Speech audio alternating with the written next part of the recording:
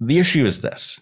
We have two branches of a decision tree. We have two branches. We can go down one branch, we can go down the other branch, and they lead to very different worlds. Okay? The world you're talking about now. Yes, we collectively, humanity. Yeah. Mm-hmm. Humanity could drive SARS-CoV-2 to extinction. All right? Now, if we drive SARS-CoV-2 to extinction, then the amount of loss, gargantuan as it has been, is finite.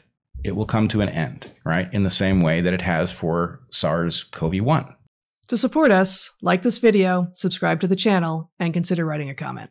And because 1984 has captured 2021, click the link in the description to see the full clip on Odyssey.